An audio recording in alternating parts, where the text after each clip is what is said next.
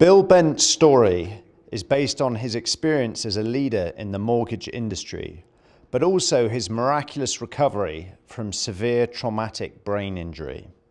He now speaks on embracing change, balancing your priorities while maintaining integrity. He explains how to align your body, mind, and spirit to maintain an optimal life. Ladies and gentlemen, Bill Bent.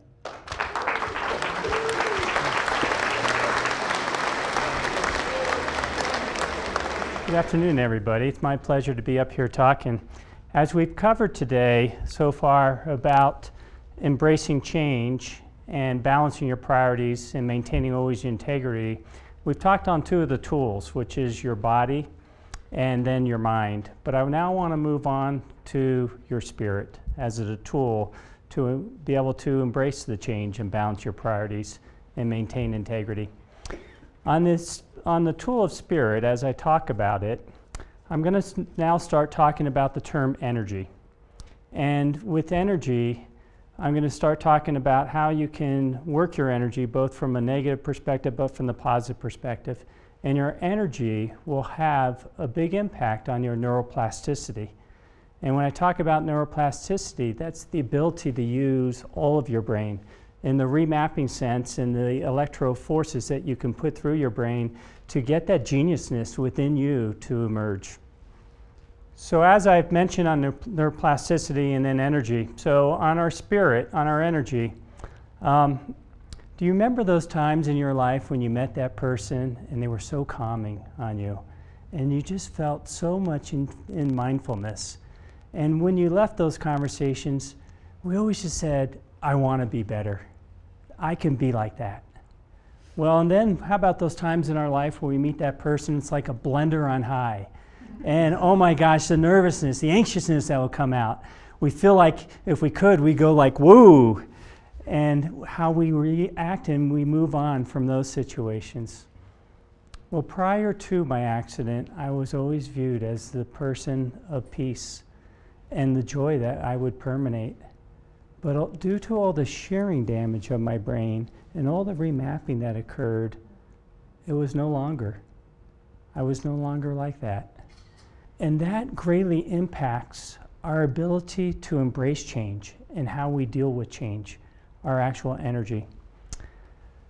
So after my accident and after I got back home, I would at times just start thinking about my accident itself, the person that I had the impact with, and anger would all of a sudden just emerge in me, and resentment would show up.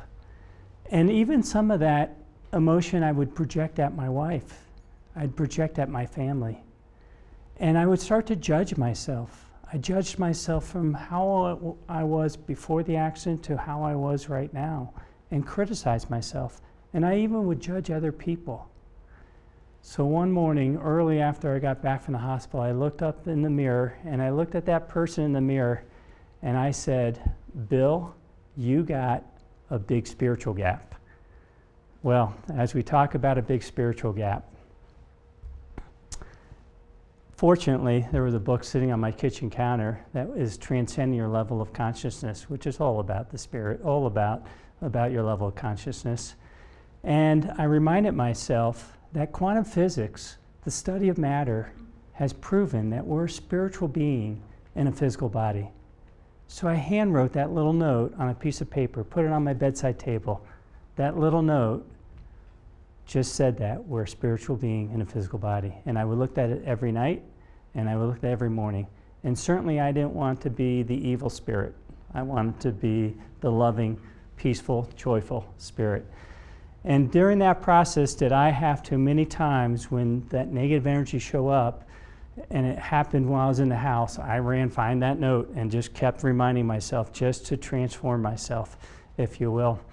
And then also I just relearned that the law of attraction, and energy attracts like-kind energy. And so I had to remind myself of that aspect to improve how I saw the world, how I experienced the world. As I kept working on my energy, I would sit on the couch in the evening and be watching the TV. and worry and doubt and all those nasty things would show up in my head. And I would, because of my nerve connectivity, because of the amount of nerve damage I had in the central nervous system, my energy would greatly impact how I physically felt. And so I developed a little drill. When I would get those negative energy aspects, my little drill was just to put on a smile. And the impact that would have, and the energy, and all of a sudden I'd be like, whew, I feel so much better. Just the act of smiling, the act of laughing. Well, and studies have shown that children will laugh 400 times a day, and adults only 8 times a day. And the impact that has on our health and our view on life. So as I moved on off the couch, then I started thinking of the business world. And in business, when we get our leads, when we have the opportunity to try and convert those leads into clients, those clients, they get our energy. They're an element of them doing business with us is based upon our energy, because ultimately the client wants to know, like, and trust you. And then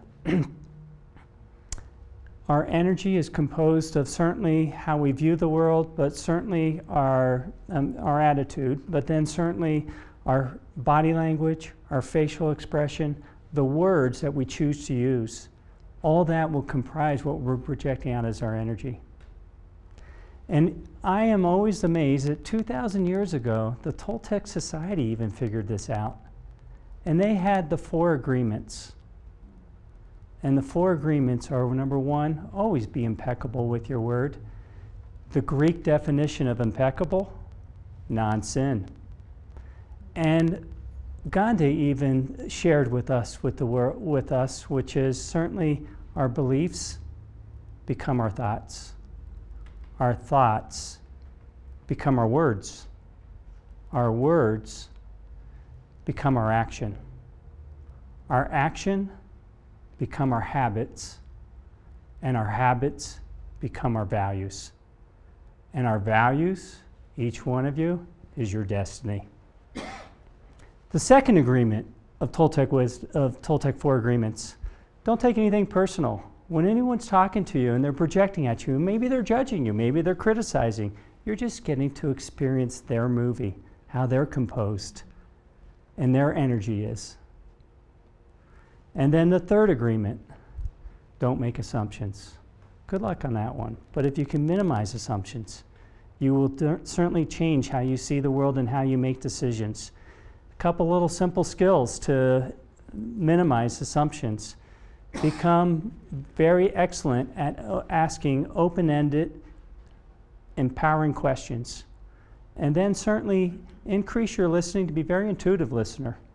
And as you grow those skills, you'll make less assumptions. And the fourth agreement was always do your best. So to close on our energy, when we are in that negative energy, we're going to see less opportunities than really that do exist. They're going to shrink. Because ultimately, when we're negative energy, it's all about our ego. We're trying to identify everything through ourselves, through our ego. And our ability to critically think, to become excellent decision making is going to get minimized when we're in that process.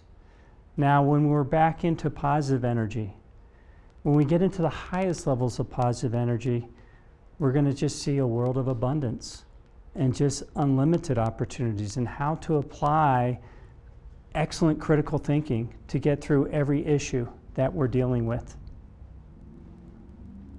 Well, if you want to learn more on energy, I encourage you to go to an excellent coaching organization called IPEC Coaching. That is, their principal concept is all based upon energy and how to help improve and see the world from different levels of your energy.